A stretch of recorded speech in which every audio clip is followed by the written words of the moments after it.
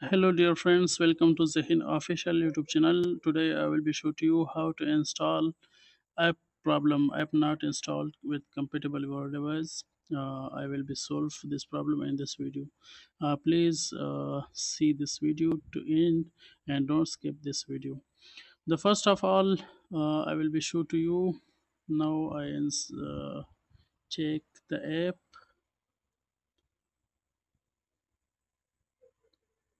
This is an keyboard multi-link keyboard application. I want to install this in my phone. Click on install and click on again install. Here you can see app not installed as app isn't compatible with your phone.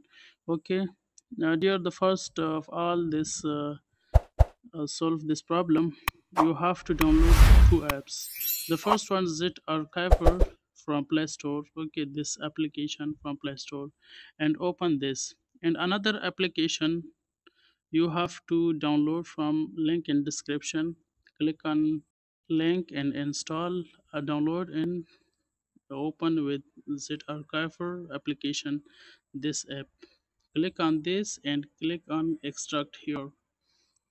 After a few seconds, application will be extract and click on this, click on install and click on again install.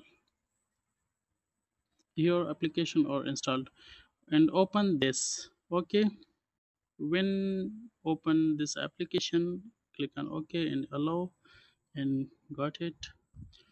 In this page, click on APK file.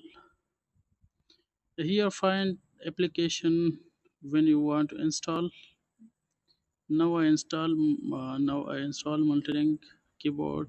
Click on this and click on command edit.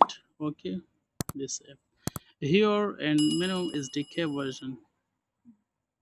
Remove this, clear this and write 24 and target SDK version. Clear this and write 24. Okay, and save. When you save and after that click on install.